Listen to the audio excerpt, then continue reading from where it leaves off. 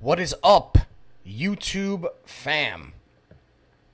I have not done something like this in a minute, so I figured I would do this off the cuff live stream and talk about some influence, persuasion, salesmanship, but really talk about some influence and persuasion 101 stuff, right?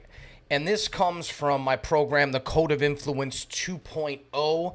Code of Influence was one of the first trainings that I ever created, and now I've added some video content to it and updated it. I'll put a link in the description if you are interested in checking it out. But what I want to start with is this.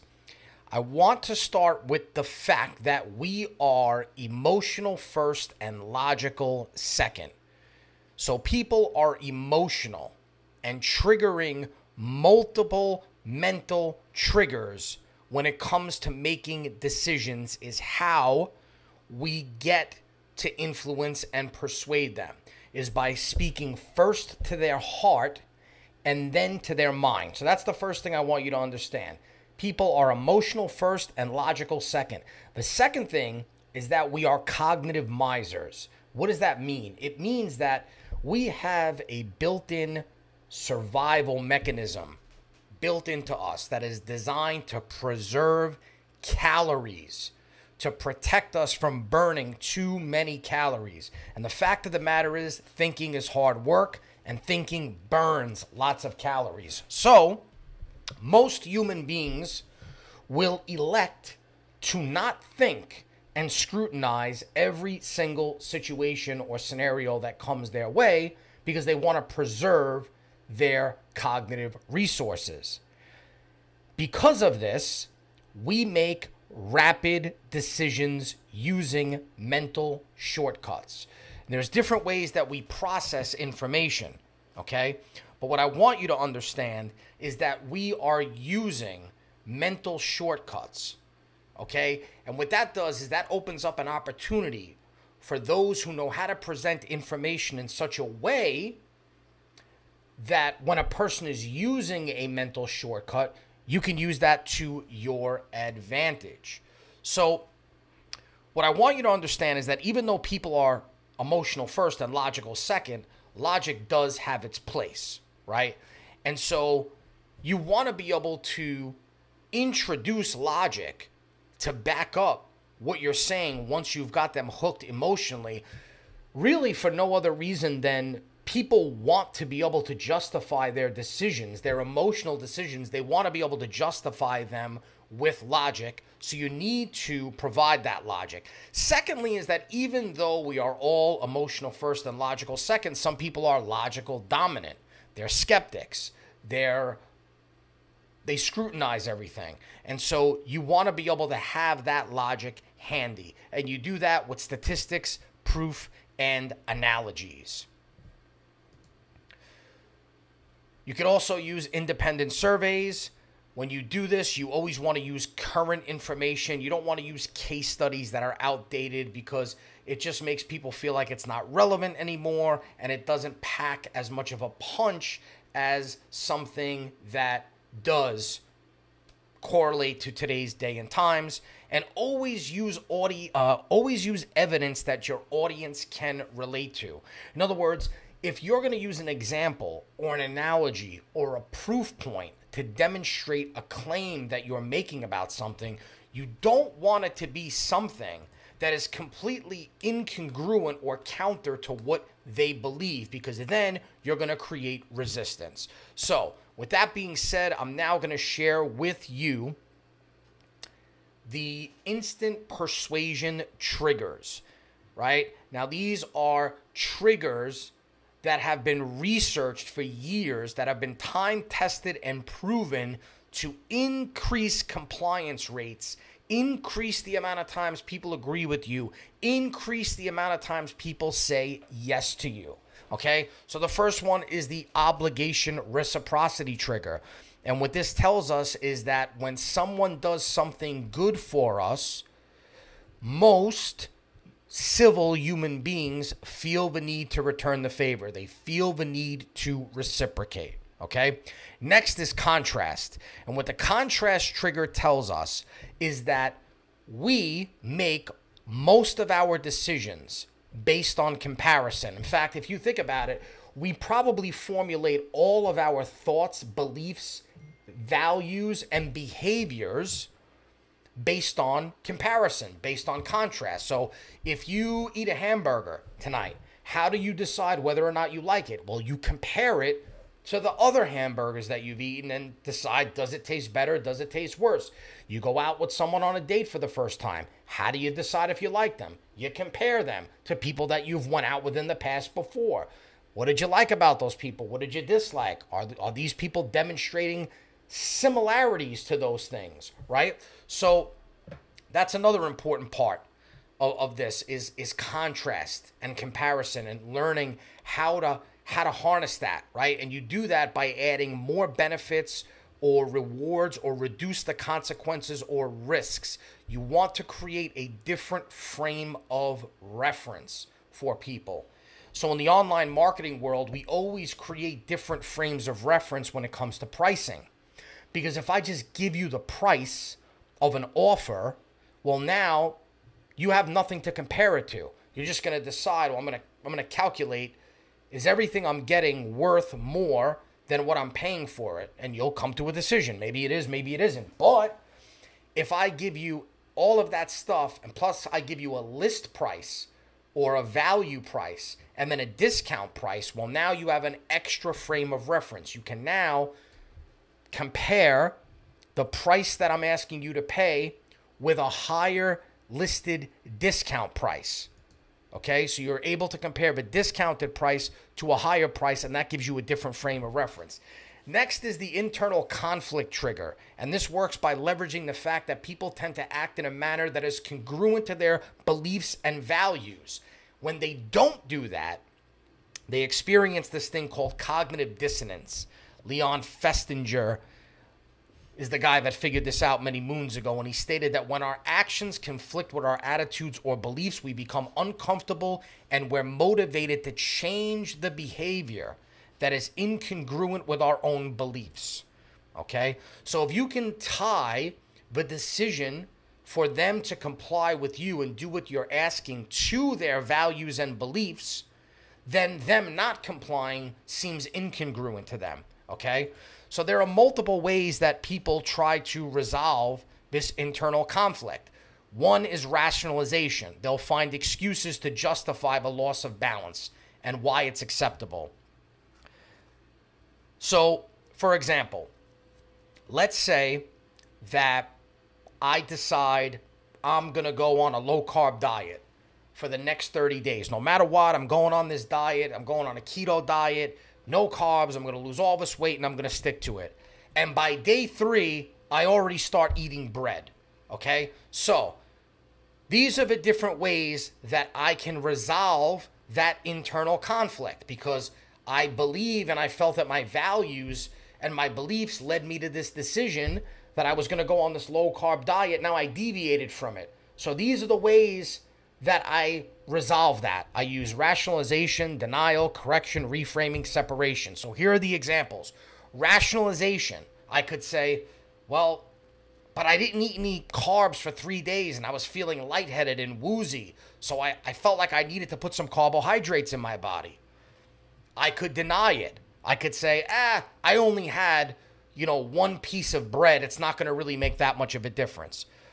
I could correct it by trying to find evidence that supports the fact that even if I only had one piece of bread during my 30-day keto, low-carb journey, it's not going to make that much of a difference and impact my weight loss. I could reframe it, and I could change the meaning behind it and say, it's not that big of a deal anyway, and that kind of correlates to the last one, which is separation, by saying, you know what? It's not that important to me anyway. It's not that big of a deal. This weight loss thing, I was overthinking it. I was taking it too seriously anyway. Next are commitments. So of all the results that we can achieve by using the internal conflict trigger, the greatest is perhaps getting people to keep whatever commitments they make. people generally want to stick to the commitments that they make, because if they don't, society will perceive them as unreliable and as someone that does not have integrity. So the more of a commitment you can get from somebody, the greater the chances of them complying with you. Written commitments are obviously the best. This is why we have legal contracts and things like that. You can start with minor commitments. So in other words, getting somebody to commit to something smaller, which eventually leads them to something bigger. So if I was trying to sell them like a personal training program where they have to work out with me 5 days a week, maybe I start with a commitment of 2 days a week and then gradually get them to that 5 days a week. And last but not least is making a public commitment. So the more public a commitment is, the more effective this trigger works. This is why sales managers always ask their salespeople to commit to their sales goals in front of the entire team. They want them to make a public commitment.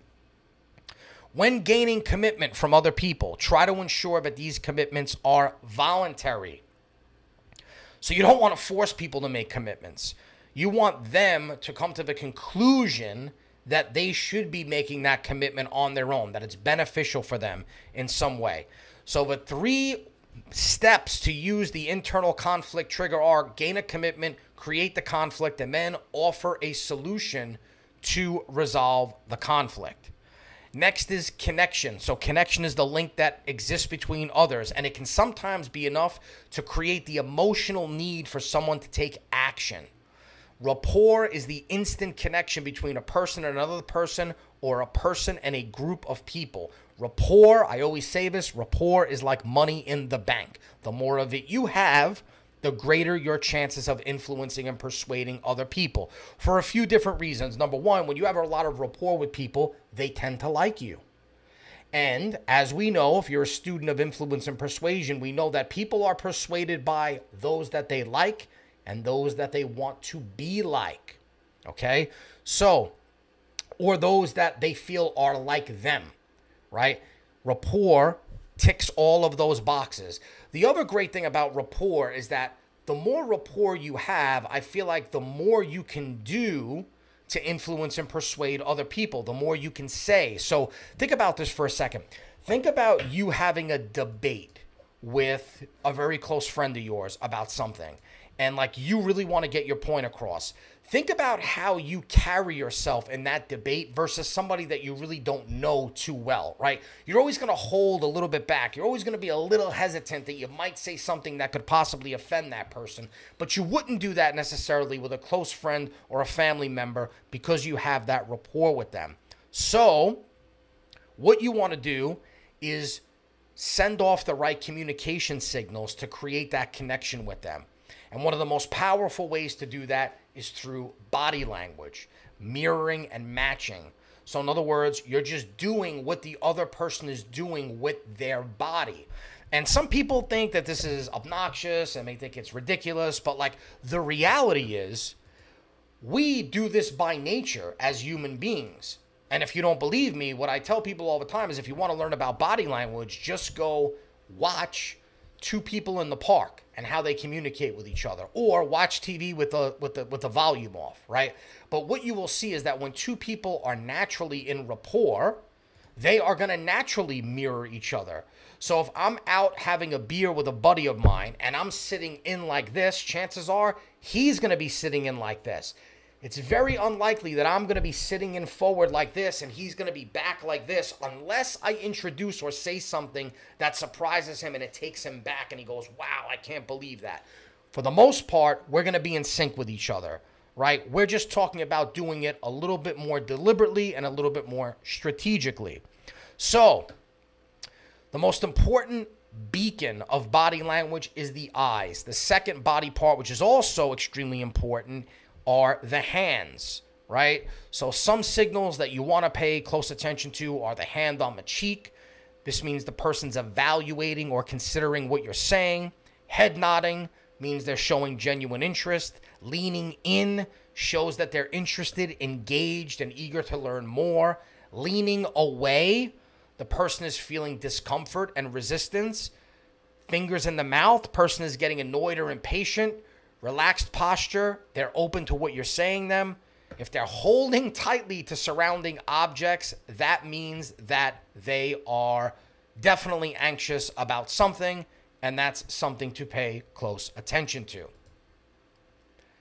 Next is this concept from NLP, like I said, mirroring, matching. If you want to learn about NLP, I certainly know a lot about it. I'm not the foremost authority on it. People seem to think I am, but I'm just a guy who read a lot of NLP books.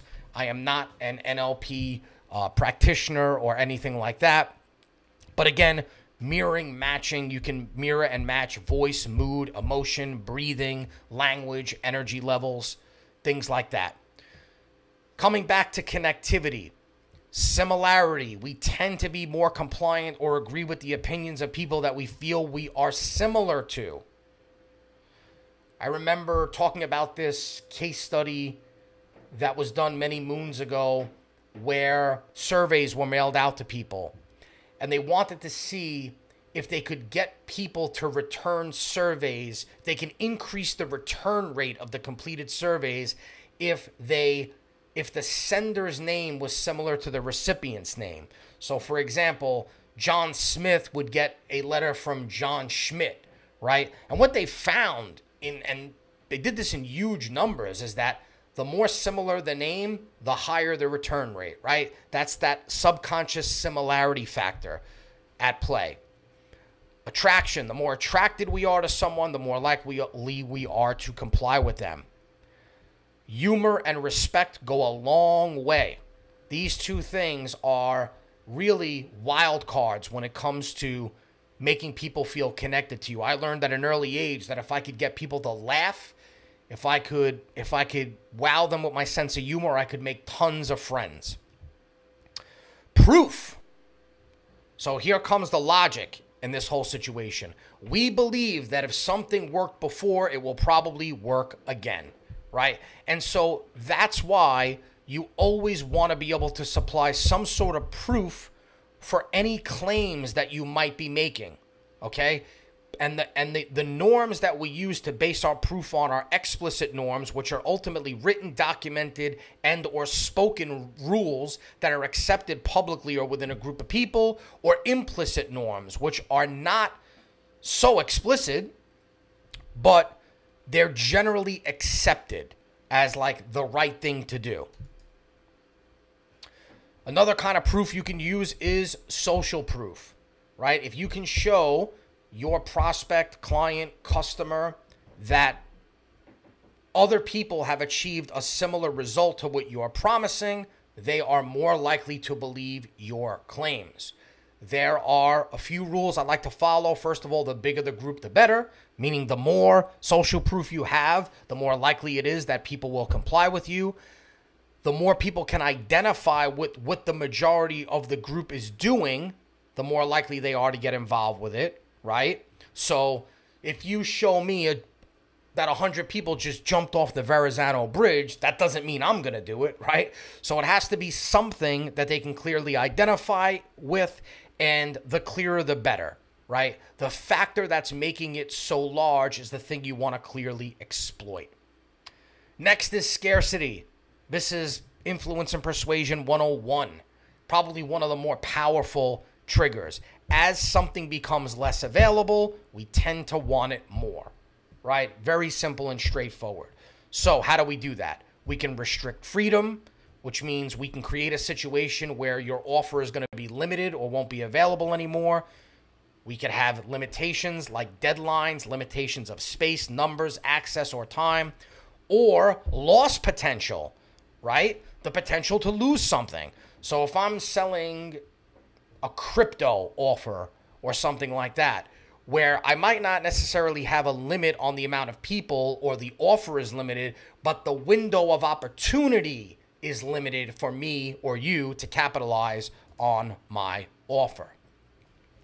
Verbiage. Sometimes it's not what you say to someone, but how you say it that will make an impact on the way your message is perceived.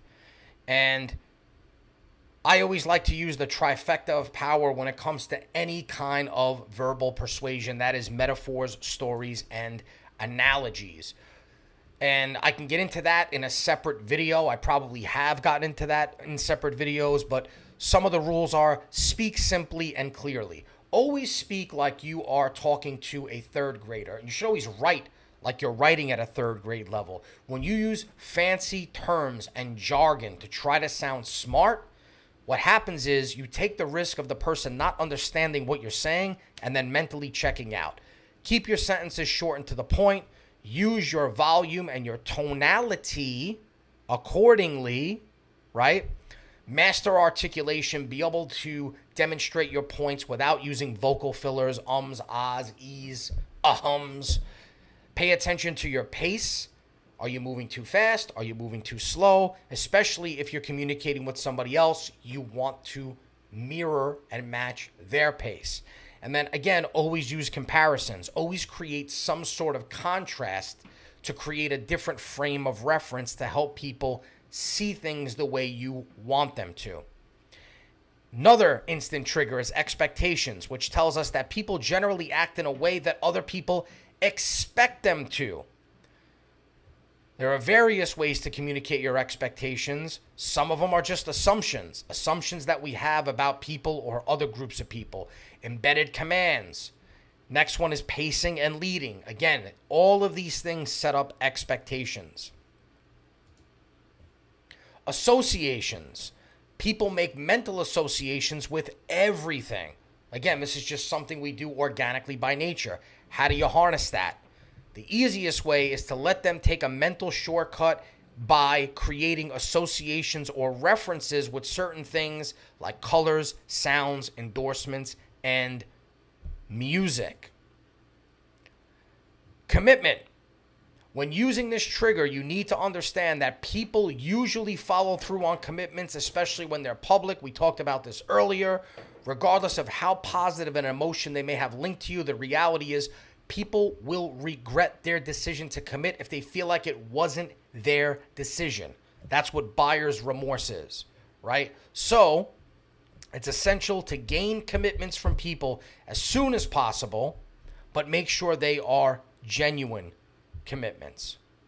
So that brought me back to my first slide. So that was just a quick kind of breeze through of what I wanted to talk to you guys about today, because I do believe that this stuff is extremely powerful and extremely beneficial in the real world, in the marketing world, in the online selling world. And I want you to be able to be equipped with these things. So if you enjoyed this stream, if you enjoyed this video, give me a like, leave a comment, make sure you subscribe to the channel, and I will put a link down below to the program, The Code of Influence, if you're interested in checking it out. I got a really good deal for you, and I got a ton of free bonuses included. I will see you guys soon.